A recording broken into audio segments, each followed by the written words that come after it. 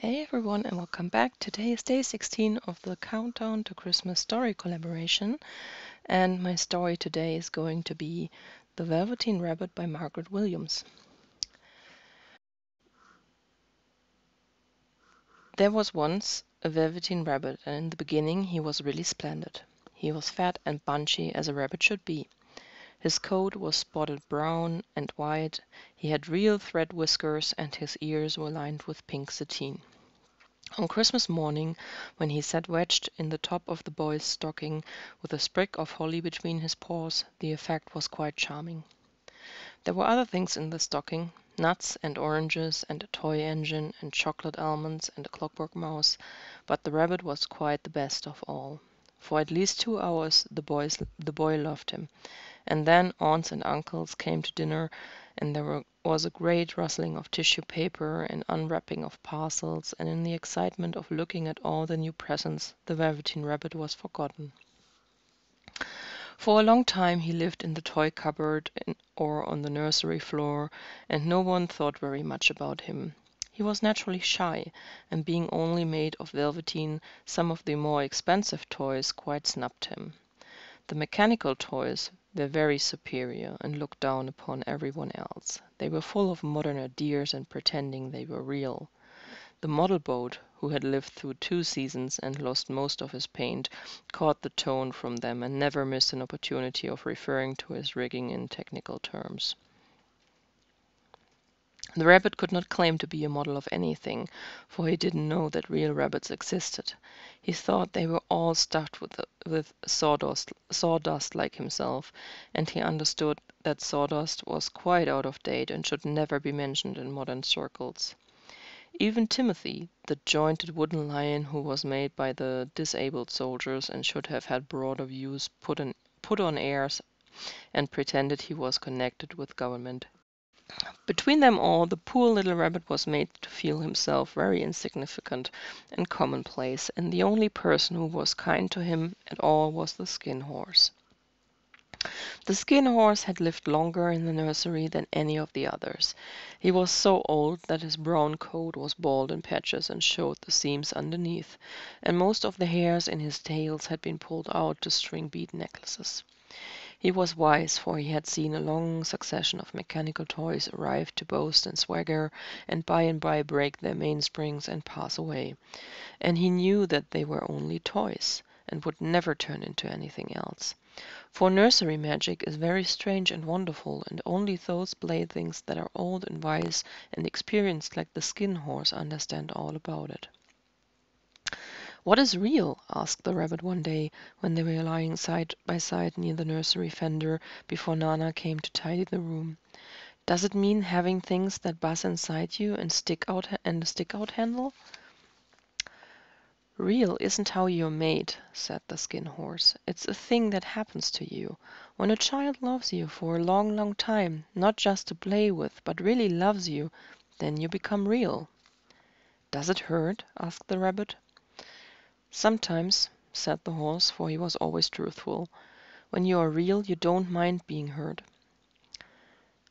"Does it happen all at once, like being wound up, or bit by bit?" "It doesn't happen all at once," said the Skin Horse. "You become. It takes a long time. That's why it doesn't often happen to people who break easily, or have sharp edges, or who have to be carefully kept. Generally, by the time you are real, most of your hair has been lopped off, and your eyes drop out, and you get loose in the joints and very shabby. But these things don't matter at all, because once you're real, you can't be ugly, except to people who don't understand." "I suppose you are real," said the rabbit, and then he wished he had not said it, for the thought the Skin Horse might be sensitive. But the Skin Horse only smiled. "The boy's uncle made me real," he said. "That was a great many years ago. But once you are real, you can't become unreal again. It lasts for always." The rabbit sighed. He thought it would be a long time before this magic called real happened upon him. He longed to become real, to know what it felt like, and yet the idea of growing shabby and losing his eyes and whiskers was rather sad. He wished that he could become it without these uncomfortable things happening to him.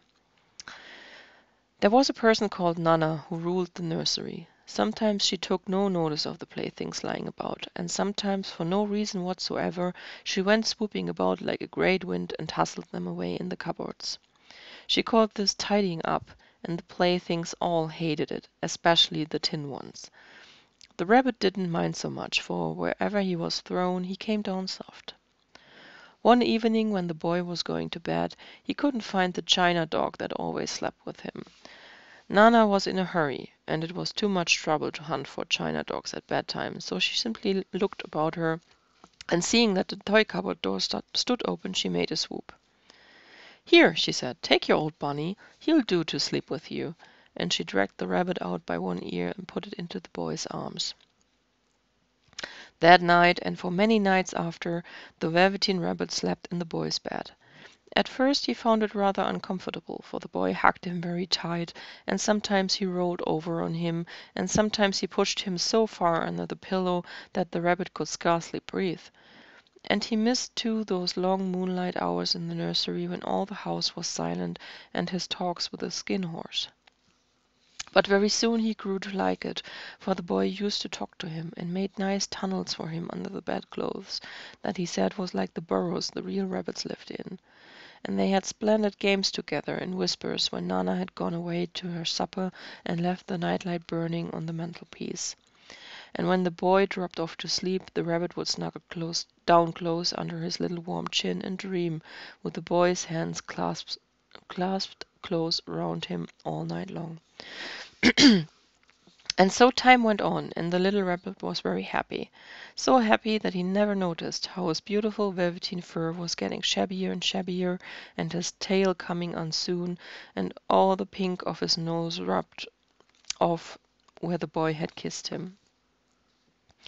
Spring came, and they had long days in the garden, for wherever the boy went, the rabbit went too. He had rides in the wheelbarrow, and picnics on the grass, and lovely fairy hunts built for him under the raspberry canes behind the flower border. And once, when the boy was called away suddenly to go out to tea, the rabbit was left out on the lawn until long after dusk, and Nana had to come and look for him with the candle, because the boy couldn't go to sleep unless he was there. He was wet through with the dew, and quite earthy from diving into the burrows the boy had made for him in the flower bed, and Nana grumbled as she rubbed him off with the corner of her apron. "You must have your old bunny," she said. "Fancy all that fuss for a toy." The boy sat up in bed and stretched out his hands. "Give me my bunny," he said. "You mustn't say that. He isn't a toy. He's real." When the little rabbit heard that, he was happy, for he knew that was what the Skin Horse had said was true at last. The nursery magic had happened to him, and he was a toy no longer. He was real. The boy himself had said it. That night he was almost too happy to sleep, and so much love stirred in his little sawdust heart that it almost hurt, and into his boot button eyes that had long ago lost their polish, there came a look of wisdom and beauty, so that even Nana noticed it next morning when she picked him up and said, "I declare if that old bunny hasn't got quite a knowing expression." That was a wonderful summer. Near the house where they lived there was a wood, and in the long June evenings the boy liked to go there after tea to play. He took the Velveteen Rabbit with him, and before he wandered off to pick flowers or play at brigands among the trees, he always made the rabbit a little nest somewhere among the bracken, where he could be quite cozy, for he was a kind-hearted little boy, and he liked Bunny to be comfortable. One evening, while the rabbit was lying there alone, watching the ants there ran to and fro between his velvet paws on the grass, he saw two strange beings creep out of the tall bracken near him. They were rabbits like himself, but quite furry and brand new. They must have been well made, for their seams didn't show at all, and they changed shape in a queer way when they moved. One minute they were long and thin, and the next minute fat and bunchy, instead of always staying the same like he did. Their feet were patted softly on the ground, and they crept quite close to him, twitching their noses, while the rabbit stared hard to see which side the clockwork stuck out of. for he knew that people who jump generally have something to wind them up. But he couldn't see it. They were evidently a new kind of rabbit altogether. They stared at him, and the little rabbit stared back, and all the time their noses twitched. "Why don't you get up and play with us?" one of them asked. "I don't feel like it," said the rabbit, for he didn't want to explain that he had no clockwork. "Ho!" said the rabbit, "it is easy as anything," and he gave a big hop sideways and stood on his hind legs. "I don't believe you can," he said. "I can," said the rabbit. "I can jump higher than anything." He meant when the boy threw him, but of course he didn't want to say so. "Can you hop on your hind legs?" asked the furry rabbit. That was a dreadful question, for the Velveteen Rabbit had no hind legs at all. The back of him was made all in one piece like a pincushion. He sat still in the bracken and hoped that the other rabbits wouldn't notice. "I don't want to," he said again. But the wild rabbits have very sharp eyes, and this one stretched out his neck and looked. "He hasn't got any hind legs," he called out. "Fancy a rabbit without any hind legs!" And he began to laugh. "I have!" cried the little rabbit. "I have got hind legs. I am sitting on them." "Then stretch them out and show me like this," said the wild rabbit, and he began to whirl around and dance till the little rabbit got quite dizzy. "I don't like dancing," he said. "I'd rather sit still." But all the while he was longing to dance, for a funny new tickly feeling ran through him, and he felt he would give anything in the world to be able to jump about like these rabbits did. Rabbit stopped dancing, and he came quite close. He came so close this time that his long whiskers brushed the Velveteen Rabbit's ear, and then he wrinkled his nose suddenly and flattened his ears and jumped backwards. "He doesn't smell right!" he exclaimed. "He isn't a rabbit at all. He isn't real." "I am real," said the little rabbit. "I am real. The boy said so." And he nearly began to cry. Just then there was the sound of footsteps, and the boy ran past near them, and with a stamp of feet and a flash of white tails, the two stranger rabbits disappeared. "Come back and play with me," called the little rabbit. "Oh, do come back. I know I'm real." But there was no answer. Only the little ants ran to and fro, and the bracken swayed gently where the two strangers had passed. The Velveteen Rabbit was all alone. "Oh dear," he thought, "why did they run away like that? Why couldn't they stop and talk to me?" For a long time he lay very still, watching the bracken and hoping that they would come back, but they never returned, and presently the sun sank lower and the little white moth fluttered out, and the boy came and carried him home. Weeks passed, and the little rabbit grew very old and shabby, but the boy loved him just as much. He loved him so hard that he loved all the whiskers off, and the pink clinging to his ears turned gray, and his brown spots faded. He even began to lose his shape, and he scarcely looked like a rabbit any more, except to the boy. To him he was always beautiful, and that was all that the little rabbit cared about. He didn't mind how he looked to other people, because the nursery magic had made him real, and when you're real, shabbiness doesn't matter. And then one day the boy was ill. His face grew very flushed, and he talked in his sleep, and his little body was so hot that it burned the rabbit when he held him close. Strange people came and went into the nursery, and the light burned all night, and through it all the little Velveteen Rabbit lay there, hidden from sight under the bedclothes, and he never stirred, for he was afraid that if they found him, someone might take him away, and he knew that the boy needed him. It was a long, weary time, for the boy was too ill to play, and the little rabbit found it rather dull, with nothing to do all day long. But he snuggled down patiently, and looked forward to the time when the boy should be well again, and they should go out in the garden amongst the flowers and the butterflies, and play splendid games in the raspberry thicket like they used to. All sorts of delightful things he planned, and while the boy lay half asleep, he crept up close to the pillow and whispered them in his ear. And presently the fever turned, and the boy got better. He was able to sit up in bed and look at picture books, while the little rabbit cuddled close at his side. And one day they let him get up and dress. It was a bright, sunny morning, and the windows stood wide open. They had carried the boy out on the balcony, wrapped in a shawl, and the little rabbit lay tangled up amongst the bedclothes, thinking. The boy was going to the seaside tomorrow. Everything was arranged, and now it only remained to carry out the doctor's order. They talked about it all while the rabbit lay under the bedclothes, with just his head peeping out and listening. The room was to be disinfected, and all the books and toys that the boy had played with in bed must be burned. "Hurrah!" thought the little rabbit. "Tomorrow we shall go to the seaside," for the boy had often talked of the seaside, and he wanted to very much see the big waves coming in, and the tiny crabs and the sand castles. Just then Nana caught sight of him. "How about this old rabbit?" she asked. "That?" said the doctor. "Why, it's a mass of scarlet fever germs. Burn it at once." "What? Nonsense! Get him a new one. He mustn't have that any more."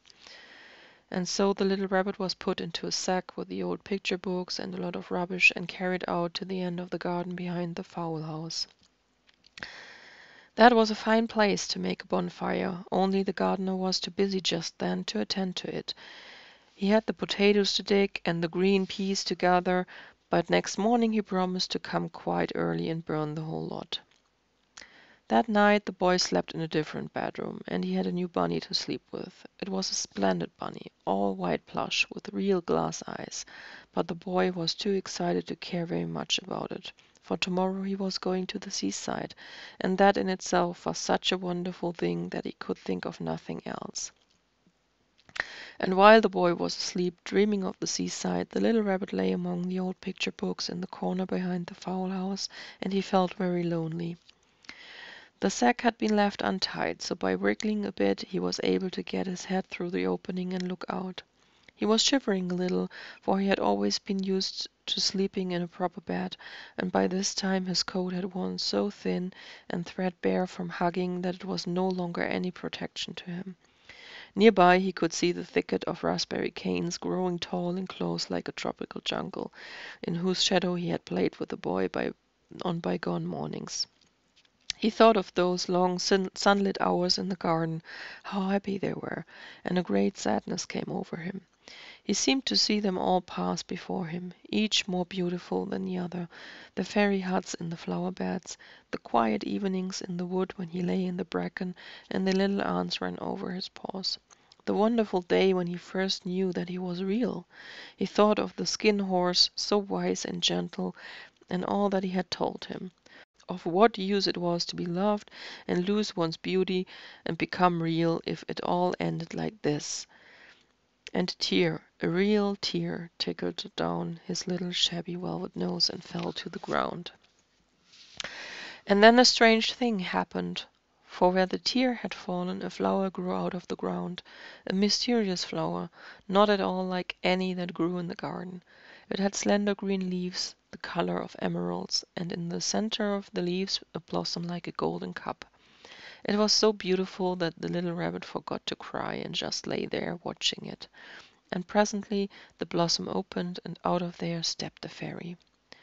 She was quite the loveliest fairy in the whole world. Her dress was of pearls and dewdrops, and there were flowers round her neck and in her hair, and her face was like the most perfect flower of all. And she came close to the little rabbit and gathered him up in her arms and kissed him on his velveteen nose that was all damp from crying. "Little rabbit," she said, "do you know who I am?" The rabbit looked up at her, and it seemed to him that he had seen her face before, but he couldn't think where.